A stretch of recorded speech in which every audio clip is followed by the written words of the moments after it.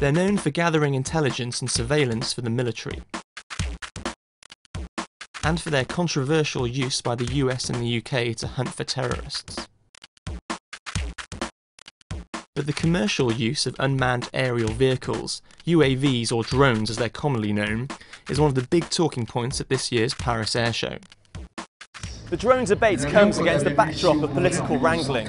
The drone industry is lobbying hard for the integration of larger drones into civilian airspace, a move that could see them used in everything from crop dusting to search and rescue after natural disasters. And drone manufacturers reckon their integration could provide a much-needed boost to the economy. In the first 3 years, we'd see in the United States an economic impact of nearly $14 billion.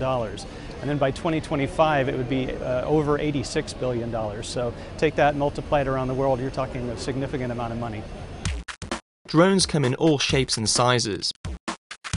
There are big ones, small ones. Some are so small they look like insects or birds at first glance. But concerns over their reliability are delaying the decision to allow larger drones to fly in civilian skies. Regulators do not want to wake up a week after they've allowed UAVs to fly next to helicopters, next to airliners and cargo planes, and see in the news that one has crashed with the other. So they're taking this very slowly, and it's easier to say no than yes in this regard. However, there's quite a bit of pressure given that the economies both in Europe and the US are suffering. The idea of this potential great civilian market of UAVs is very attractive. There's already controversy surrounding America's use of attack drones to hunt terrorists in Pakistan and Yemen, and in the military conflict in Afghanistan. And there are heightened concerns that the use of other types of drones in civilian airspace would pose a threat to civil liberties and privacy, particularly at a time when the US government is already under scrutiny over how it secretly gathers digital information.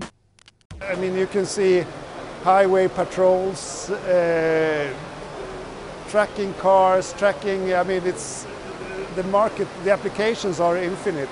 The acceptance of the fact that technical systems can be more reliable than a pilot will be setting the pace for the explosion in applications of this kind of vehicles. The US Congress wants the Federal Aviation Authority to come up with rules for integrating unmanned aircraft by 2015. But this already looks an unrealistic target, given several US states have recently passed privacy protection laws in response to public concerns over drones.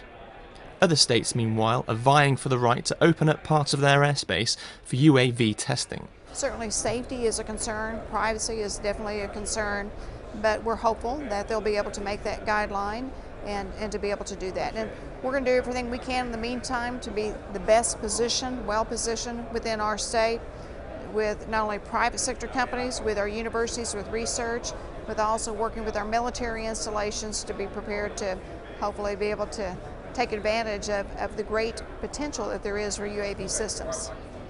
The debate over privacy and safety means it may be some time before we see larger drones take to civilian skies. But the potential of the new drone economy is vast, and that's putting pressure on governments to eventually come to an agreement over their integration into civil airspace. Daniel Garrahan, Financial Times, Paris Air Show.